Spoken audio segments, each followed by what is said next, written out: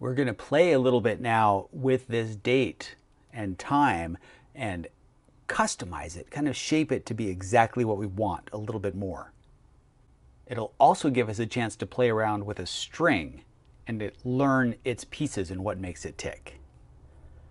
So luckily, if we look at the documentation for CTime, we see the format that it gives us: the day of the week, month of the year, day of the month, etc. And it's very conveniently been represented so that it has the same number of characters. The day is always 3 characters long. The month is always 3 characters long. If you look at the day of the month, it's always 2 characters long.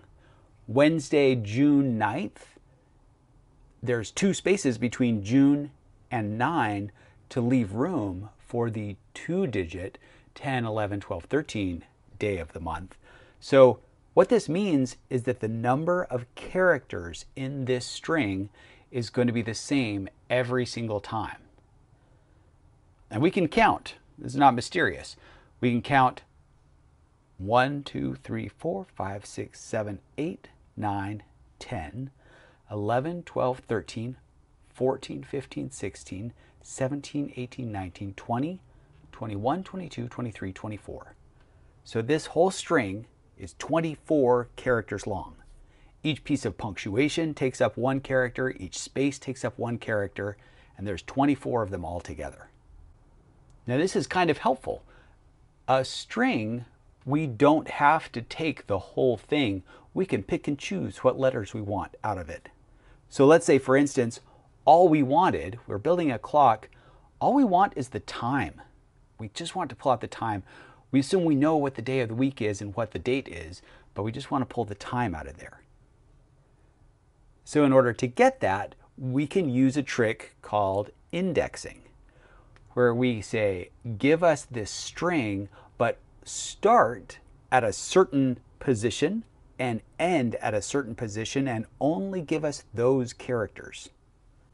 In this case, when we count to find out where the characters relating to the time live, we can see that the very first one is at position 11, and the very last one is at position 19. Remember, this is counting starting from 0. So in Wednesday, June 9th, the capital W is at position 0, the small e is at position 1, the small d is at position 2, etc. The 0 then on 042640, the 0 is at position 11, and the 0 in 40 is at position 19. To pull out just these characters, we put square brackets after the string variable. So we run our time.ctime function, get date and time back. It's a variable containing a string. Then we can use date and time and put square brackets after it. Not parentheses, square brackets. So that means we're indexing. We're pulling out some of this, but not the whole thing.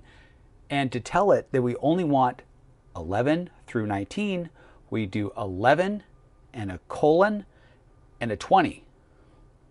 The colon says do everything in between these numbers.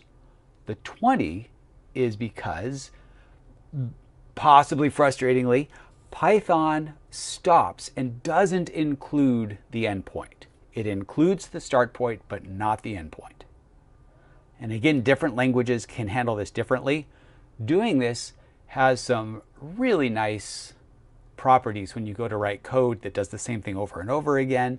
And so there's a good reason to do this, but at the beginning it's very confusing. So please remember, when we're expressing a range like this with a value, colon, value, it doesn't include. So this one will just include 11 up through and including 19. So that'll give us exactly what we want. It'll give us the time.